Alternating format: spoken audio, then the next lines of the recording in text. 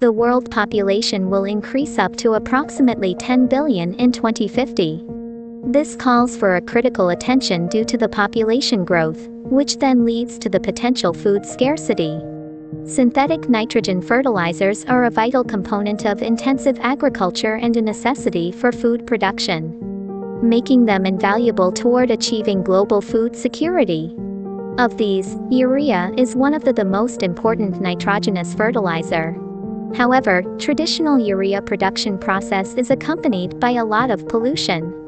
More and more attention is shifted to renewable urea in order to protect global environment.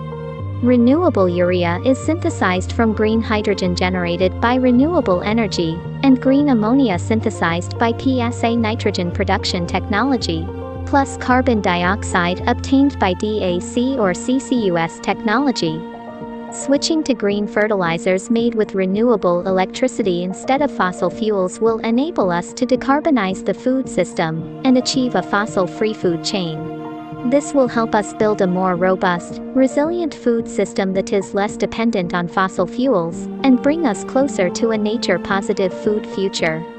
In our next video, we will introduce you the important role of urea in decarbonizing automotive industry.